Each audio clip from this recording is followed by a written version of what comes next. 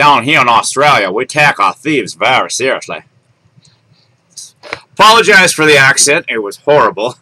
This is Toad Vlogs in the Morning Show, and let's go to Australia, where Ryan Dean was being robbed, and he didn't like that, so he chased down the thief and tackled him, completely naked. I don't know.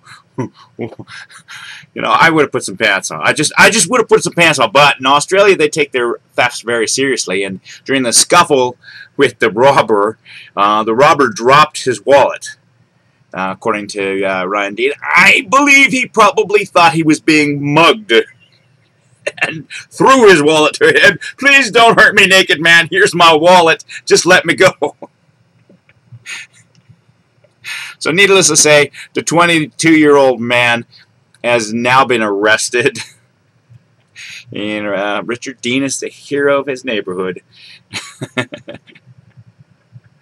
Oh, I wish that was on YouTube. That just has to be on YouTube. Oh. So next time you want to rob a house, make sure the guy's wearing pants.